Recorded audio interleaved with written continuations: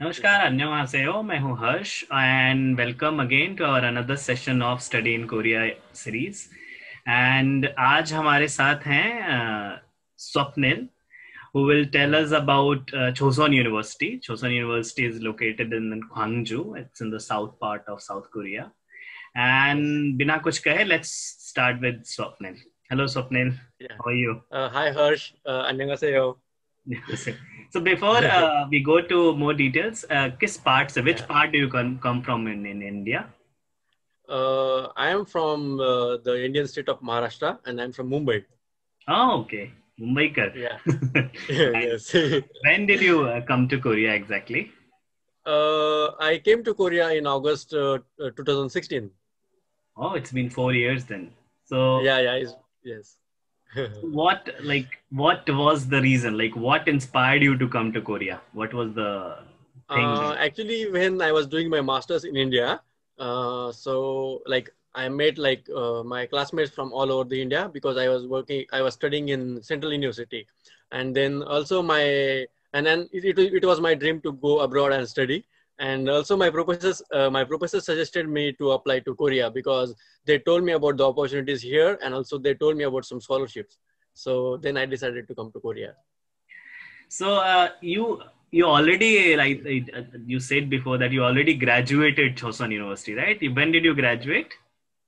Just before 2 months, I have graduated with PhD from Chosun University. Oh, so now you're Dr. Swapnil.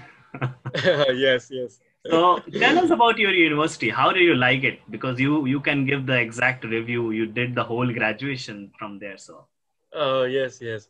Like talking about my university, I think like there are so many things to tell because it is also considered and like it is like well known that my university is one of the beautiful universities in Korea. We like among private universities, and like it is surrounded by the mountains. So it is very good place to hang out like during your holidays or like when you are stressed or something like this.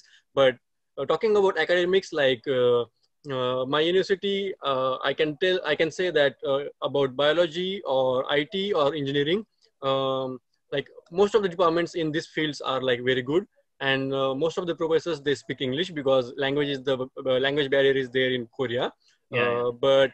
But considering these departments, like they have like very good labs, and they also have very good facilities for IT or like for IT people or like for computational people, they have like big servers, and then also for biology people, like the labs are well equipped.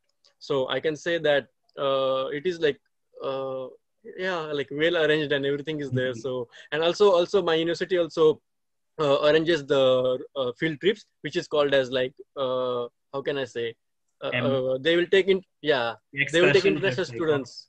Yes, yes, yes, they will take international students out of the city to some other place, like just like maybe cultural village or like something like that, so that we can have some talk to Korean people and then exchange like culture and get to know the Korean culture, something like this. Yeah. Okay, that's nice. So we didn't exactly get your course. What course you were doing? What was your major in PhD exactly? Yes, I have done my PhD in bioinformatics, and I was working on cancer drug designing. Oh, oh, that Yes, sounds but fascinating. yeah, yes. But since I'm a bioinformatician, like my whole work was computational. Okay, okay, yeah. There are Yeah. two sides. One is experimental, one Yes, competition. yes, yes, yes. Okay, that's good to hear. So I want to ask, like you already mentioned, which was my next question, that how is the facility in Chosun University? How is like apart from the lab and everything, how is the normal Hmm. day-to-day life facilities there for international? Yeah, yeah, yeah. Because yeah, if I want to talk about the other facilities, like they have like dormitories for international students. The dormitories are also like well maintained and clean, and it's like uh, there are like many international students will live together, but they have like a well understanding and also proper guidelines to how to maintain or how to live in dormitories. And also since the campus is very big, if you want to go to one part of the campus to another part or like another department, so there are like university buses, so you can catch one bus and then like maybe I think 15 or 20 minutes interval you can get a bus, and then so it's not so then it's easy for you to travel inside the campus, because since it is situated near the mountain, the uh, like some places are like Yeah, elevated, so yeah, it's yeah, yeah. difficult to It's difficult walk. to Yeah. walk. Yeah, yeah. Yes, yes. And also, like, they have a very big library, which, and they have books for, like, I mean for all subjects, maybe, I guess.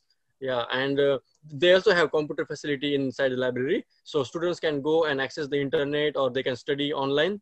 Also, I want to mention that in Korea, like, if you want to get any certificate, or for example, like your enrollment certificate, so you don't have to go to graduate office, or you don't have to apply for anything. So Right, right, they have kept a machine, which is, like, I can say that in colloquial words, like vending machine. right. So you just go there, and then, like, it is like computerized. So you put your student ID, and then you can print out whichever the certificate you need.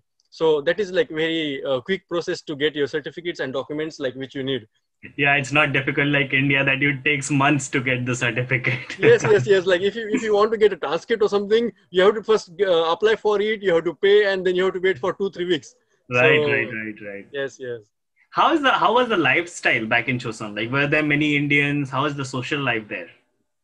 Lifestyle, yeah. In Chosun University, like, there were so many Indian people. Like, they, like, most of the students are studying in biology departments, IT, and engineering. So, mm, like, during my weekends, actually my lab schedule was very busy during my PhD. I Yeah. used to work from Monday to Saturday, and only Sunday was holiday for me. So usually, I chose to sleep or, like, take rest on Sundays. But, like, if I want to go out, like, first 2 years of my PhD, I spent most of my time with Indian students, my seniors, and, like, my friends in campus, Indian friends.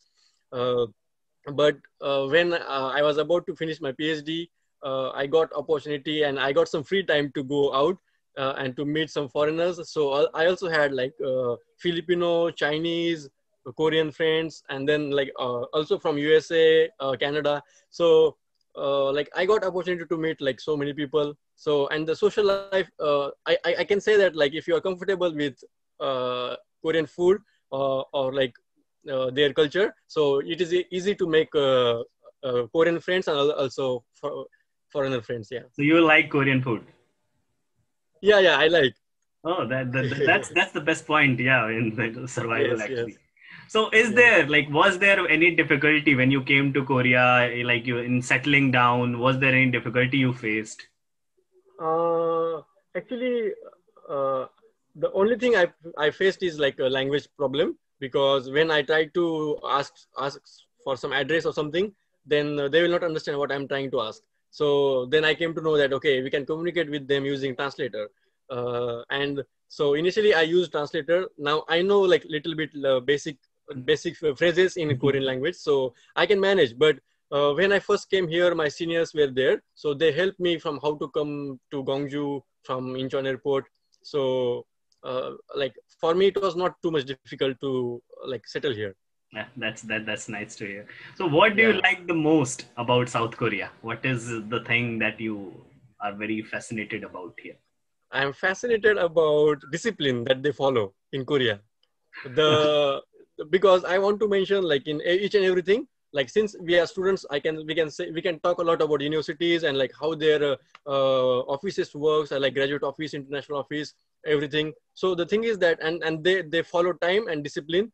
So if you go late, like, if you are late by 1 minute also, then in Korea it is like you are late by 1 hour. So you have to follow the time and discipline everywhere you go. If you see about traffic rules, or if you apply for driving license, or if you go to police station also, like, like, all the process and all the works, that it is very fast. So this is the thing that I like the most. So, did you when you were coming to Korea, did you know about it? And like, what was the impression before coming to Korea, and how it has changed, or has it like?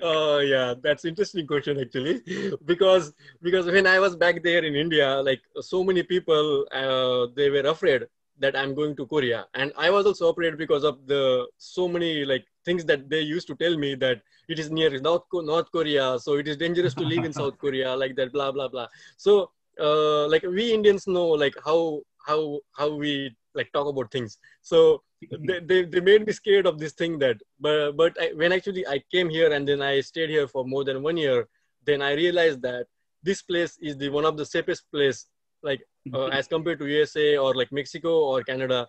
So uh, I want to say that like it is not like that what we used to think when I was back in India. But when I came here, like I can say that, and even for girls and like for anything, this is one of the safest country in the world. I can say that. Yeah, that's nice to hear. So, Yeah. like, what do you think is the most important thing to survive in Korea, for survival for Indian students specifically? Oh yeah, for Indian students, like as I mentioned earlier, I need to like tell that if you want to survive in Korea, then you should know their culture and their food. You need to know before coming to Korea. You should know that you will not get like vegetable dishes if you are pure vegetarian, because it's very difficult. It's very difficult to find pure vegetarian dishes, because even though you order like vegetable noodles, they will add egg or like they will add ham in the noodles. So it's very difficult. So I think these are the two things, like I can say, the culture, food, and language. Maybe, but language is the thing that you can learn. You can But like manage, some yeah. people, yeah, we can manage. But some people who really cannot eat like non-veg or like something like this, so it is difficult for them. Okay. So, would you recommend your university to Indian students? Do you want them to come to your university, like your previous university, and apply there? Yeah, I can recommend my Indian friends to go to my university, because I heard from my friends from IT department and engineering that professors there are good and the research going on is also good. And coming to my biology department, like one of the lab which is dealing with the Alzheimer disease and also the Parkinson's disease. So it is like a neurobiology lab. So the people who are interested in that field, I will definitely recommend them to go to that lab, because that is the one of the best lab in Korea. I can say that. Right, that's nice to hear. So, Yeah. like, do they have some like university scholarship which students can get? Like, it's like funding, Yes, yes, yes. or what? I was also doing my PhD based on university scholarship and based on my previous academic scores. It's like if you want to get university scholarship, so you need to also have TOEFL or IELTS score, which is like more than 6 or 6.5 at least. So if you have like more than 6.5 score in IELTS or TOEFL, so you can get the scholarship based on your English score and based on your academic score. So in that case, it is also depending on your PhD PI, like because he can also decide. And then I got actually I got full scholarship, so I didn't pay my tuition fees. So if your academic score is good and if you are able to do good score in English proficiency test, then then like students who are going to apply, they also have chance to get full scholarship. So you can And directly apply to the university and contact the professor to get the scholarship, or like is there a different process for that? the like in, I think throughout the Korea, first you need to contact the professor, and then professor has to accept your application, and then when he accepts the application, then you need to contact the international office or graduate office to do further procedures. Okay. So Yeah. yeah, we are done with all the basic question, but people, our viewers would want, like, we will be curious that you graduated. So what you are doing now? What exactly? Actually, like before graduation only, I was trying to find some job abroad actually, because I stayed in Korea for 4 years, and then I thought that going to USA or like Canada, like English-speaking countries, will be better for me. But as we all know that because of the coronavirus pandemic, Yeah, I chose to be in Korea because it's not safe to travel also, and then most of the labs in USA and Canada are shut down yeah, yeah, because of the coronavirus. And as we can see that in Korea there is no lockdown, so we can still communicate to professors and universities. And then I started applying in Korea, and this is like I can say that I applied for my first job and I got my first job, yeah. like as a postdoctoral researcher. Okay, okay. So So you're doing right now I'm your yeah research. right now I'm work yes, yes, yes, thank you. Right now I'm working in chemistry department. Here also, like I'm working on molecular dynamic simulation of some electrolytes. That's nice to hear. Thank you so much Yeah. for giving your precious time, Dr. Swapnil, and hope it Yeah, yeah, no helps problem. our viewers and people who want to come to Korea to study, or specifically Chosun University. Thank Yes, you yes, so yes. much. Good day. Yeah, yeah, yeah.